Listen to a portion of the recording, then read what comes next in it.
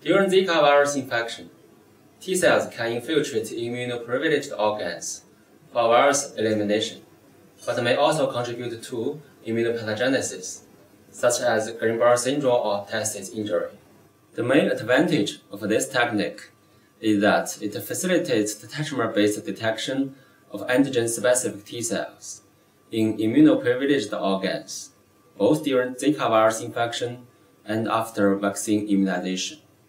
In this model, Zika virus infection is initiated in infant of beta receptor knockout mice, allowing the tracking of Zika virus-specific T cells in brain, testes, and spleen.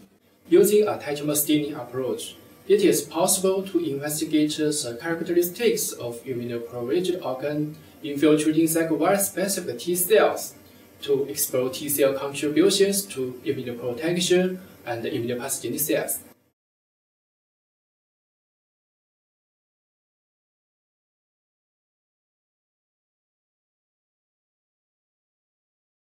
For Zika virus infection, deliver 1 × 10⁴ focus-forming units of Zika virus in 100 microliters of PBS via retroorbital inoculation into 6 to 8-week-old interferon alpha-beta receptor knockout mice.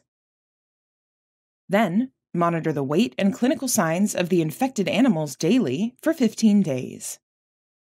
7 days post-inoculation, secure the infected animal in the supine position on a surgical foam and use a sterile scalpel to make a skin incision along the midline of the abdomen.